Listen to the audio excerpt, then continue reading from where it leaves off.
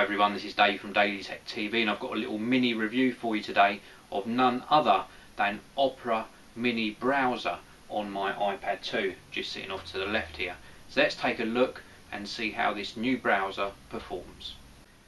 So here we've got Opera Mini running on the iPad 2. Now it does work just as well on the iPad 1. We've got a very familiar sort of browser layout.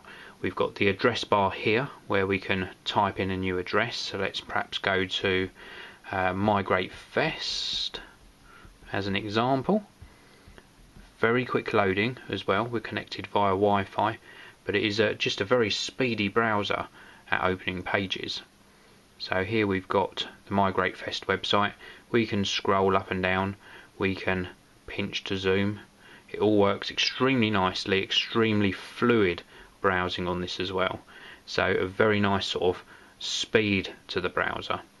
Now we can also Google search, so we can go up here and perhaps search for geekanoids.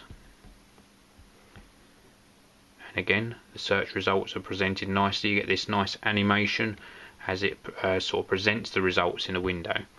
We can also have multiple tabs, and these are controlled just up here. So we can tap on here and we can switch between tabs, and as we do so you can see this little animation where the tab sort of sits behind the other one. We can get rid of the tab as well by tapping the X, and then we can tap on here to go into that particular window.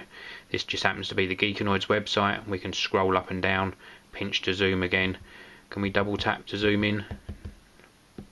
No, we can't. To add a new tab, you tap the window, tap the plus button here, and then we can type in a new address, and this will open up in this new window. So let's go to apple.com for this one, and you can see the Apple website loading.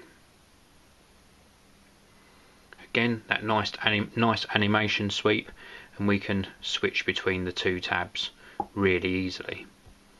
We've also got controls up here so that we can tap on here where we can gain access to bookmarks. These are the bookmarks I've got in at the moment. I can manage bookmarks or add the current page that I'm on. So let's go to the Geekanoids website. We'll then go into bookmarks and then add that in as a bookmark. We can give it a title and then click save, and that adds it in to the bookmarks. We've also got access to history, so we can go into history and look at all the previous websites we've looked at. We've also got access to the start page, which takes us back to this sort of tabbed windows where we can gain access to quick previously saved sites. So we could go to the BBC News site and it will load that in with a very quick loading time again. So let's go back to that start page. You can also see some pluses here, so we can obviously add more pages to this start page. We've also got saved pages. I wasn't really sure the purpose of this, because after all saved pages are very similar to bookmarks, so personally I don't see the need for that, but some of you might. We've also got settings where we can load images, image quality high, mobile view, text wrapping, Opera link, privacy and advanced, and in advanced we've got protocol settings, network tests and start page links. So let's come out of that and let's go into a website again. Let's go into this BBC News website and show you one of the other quick features of the browser. Whilst we're in here, if we've got a page displaying, we can tap on find in page. This pops up the keyboard, and then we can type in a search field and find that word within the page. So really nice that they've included that. Then we've also got share. This is a nice feature. We can tap on share and we can share the page we're on via Facebook, Twitter, or if you've got a My Opera account you can share it via that as well.